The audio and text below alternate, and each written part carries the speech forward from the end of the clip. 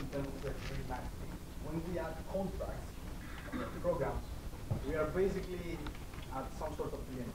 Should we go with heavy contracts that monitor the precise and rich properties we want? Oh. One possible answer is use the rich contract. I thought I had a very loud voice. No? Sorry. Should I start again?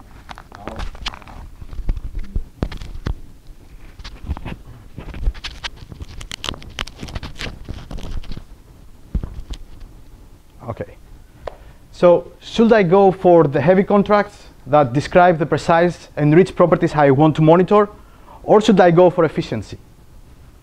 One answer is use the rich heavy contracts during debugging, and then when you deploy your software, just remove them. It will be fast.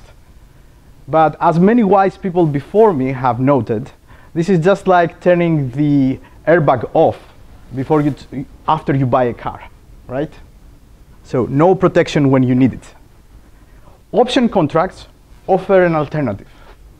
They are basically an extension to the contract library that allows us to switch on and off contract checks at will. What does this mean for the way we manage the overhead of contract checking?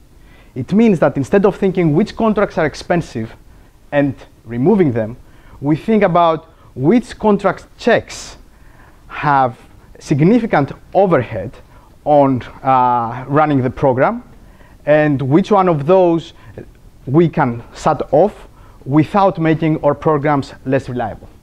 So I think the best way to demonstrate what's going on here is to show you an example, to walk you through actually an example. So here we have a Racket module. It doesn't matter what the code says, right? The only reason it's there is because I wanted to tell you that Racket recognizes, that Dr. Racket recognizes that as a module written in Racket. And because of that, it knows that it can make yellow or orange the comment and green the constants. How does Dr. Racket do that? It has a particular lexer specific for Racket that guides it on how to pick the colors. And every language in the Racket universe comes with one of these lexers. So the next question is, how does Dr. Racket know which lexer to pick for each language? It has yet another lexer called the module lexer, which has a very simple job. Read the first line, the #lang line of a file, retrieve the language information, and from this language information, tell me which is the lexer that I need to use, and delegate coloring the rest of the file based using this lexer. The lexers that are both for coloring the contents of the files and both module lexer are basically state machines. And as we know, programming state machines is extremely error prone, especially when we're talking about complicated state machines like this one. So to keep some standards along all the different languages that Dr. Racket can handle, it's a very nice strategy to require that all of the modules, including module lexer, that provide the lexer, they should attach to this lexer a contract that is going to check some property about the lexer. Let's look at a trimmed down version of that lexer C, which is not very far from, in terms of complexity, from the real one. We look at it and it's a simple function contract, a dependent function contract, but the properties it actually checks on the argument and the results are type-like properties, and they look extremely cheap. So we may think that this contract is innocent, that when we are calling lexer, it's not going to have any significant impact on the running time of our programs. But remember that lexer is called for every character on our buffer. So if we have, for instance, a 10,000 lines Racket program, we've measured it, and when we have this contract there, the overhead is 20%. So how do we make this overhead go away? The answer that I would like to give is use option contracts. And option contracts come with Racket, and you can find them as part of the unstable libraries. How do we turn this Lexer into an option contract? We just wrap it with an option C. So what does option C do? It basically tells to the contract system, take the contract, the original contract, create a contract boundary around the Lexer, wrap it with whatever things you wrap it to keep track of information about blame and checking. But please, silence the checks. Why do we call it option contract? Because it's an analogy with option contracts from the business world. These are contracts that at some point we are allowed to turn the checks back on. We can do it whenever we have a value that has an option contract on it.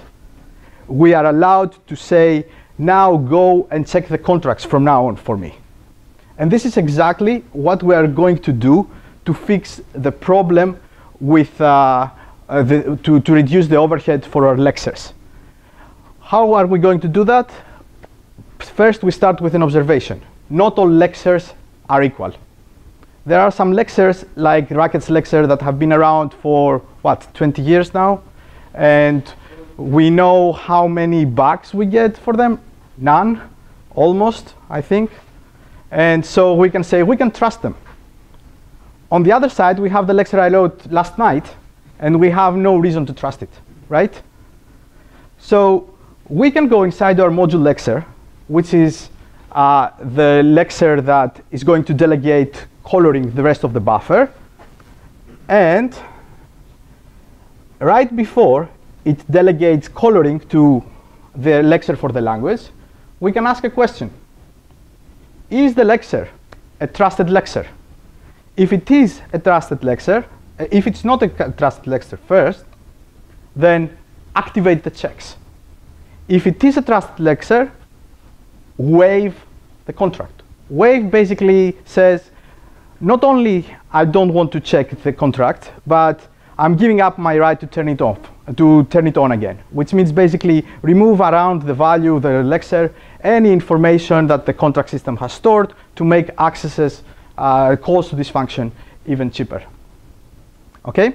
So this way, we have managed to check contracts only when it really matters, only for untrusted Lexers.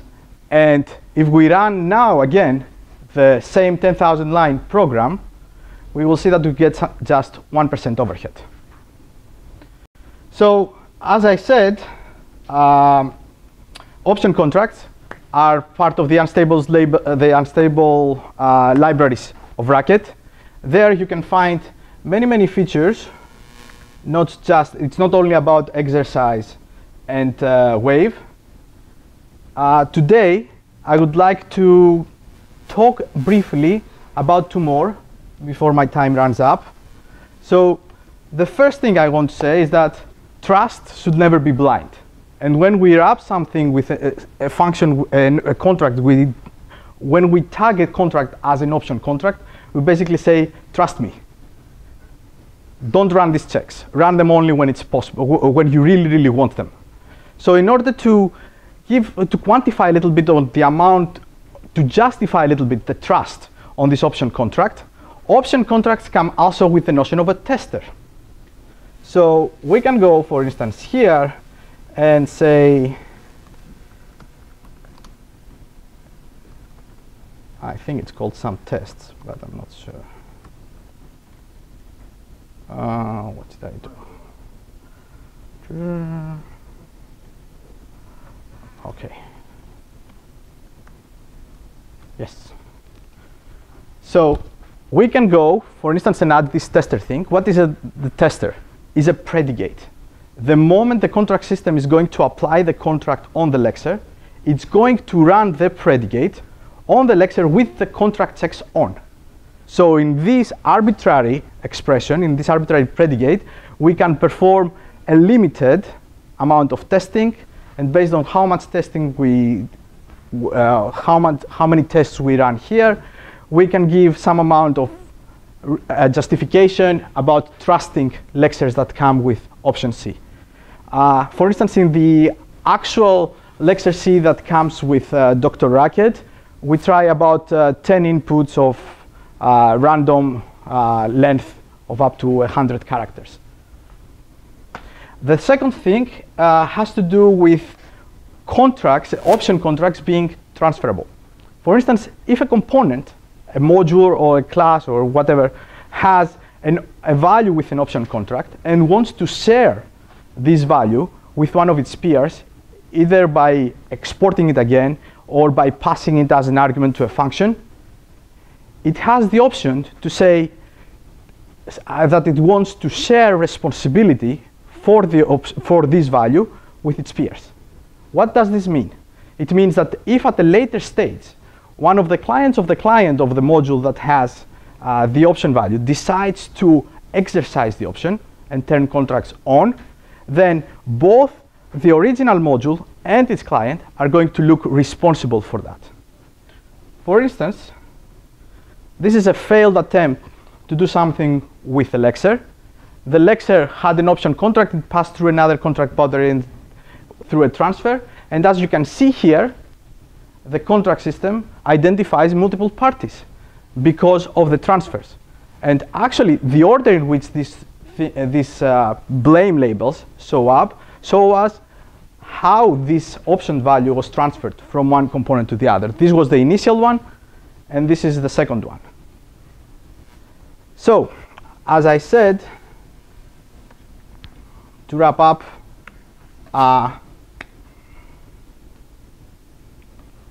option contracts come with tools that give a different way about thinking, give a different framework about thinking and working with reducing the cost of contract checking.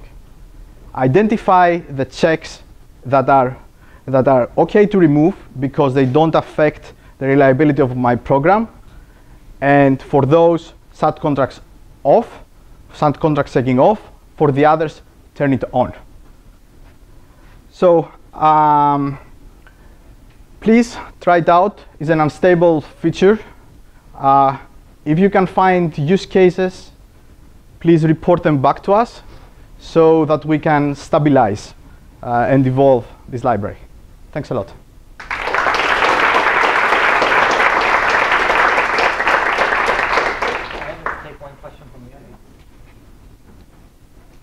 Yes, Jay. How does one write the trusted lecture predicate? Oh, that's interesting. It's just a list, actually. Inside. Yeah, it might get cuter. I know. Yeah, it might be a configuration file or something like that. But right now, it's just a list.